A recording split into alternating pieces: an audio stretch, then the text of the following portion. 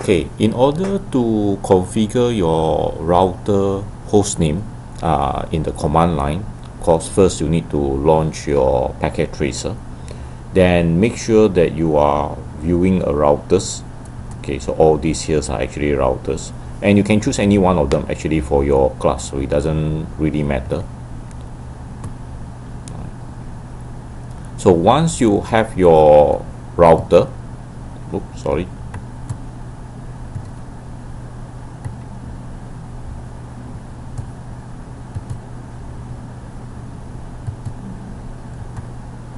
Okay, once you have a router, double click it and you will actually see this interface here. Go to the CLI. Right, so this is basically where you have all your iOS command line, and I do not want to have the configuration dialog, so I'll just say no and hit enter to get started. So right now I actually have my router prompt, right, and the name of the router is actually router at this moment. So first I need to enable it.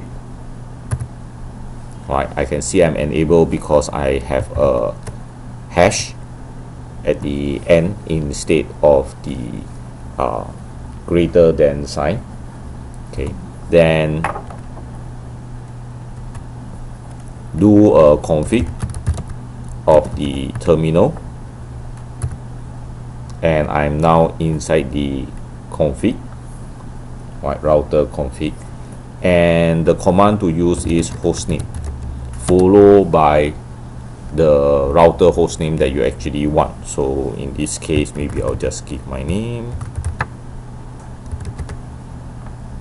and hit enter. You will notice this part has changed. The router name actually has changed, and you can always exit. You will still see it's there, and see, even the prompt here is still there. So this is how you actually make use of the CLI config as well as the hostname in order to change the router name, or router hostname actually.